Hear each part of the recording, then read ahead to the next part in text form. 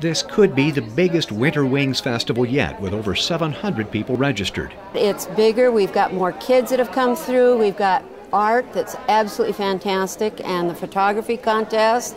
And we just had a lot more people from all over the place. There's a little something for everyone, from the photography enthusiast to the young at heart.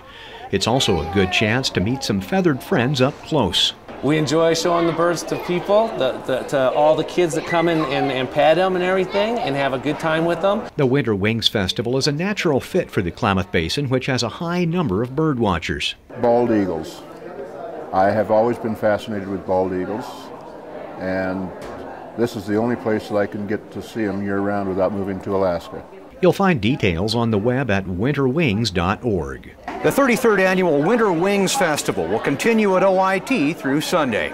In Klamath Falls, this is Lyle Ahrens, NBC2 News.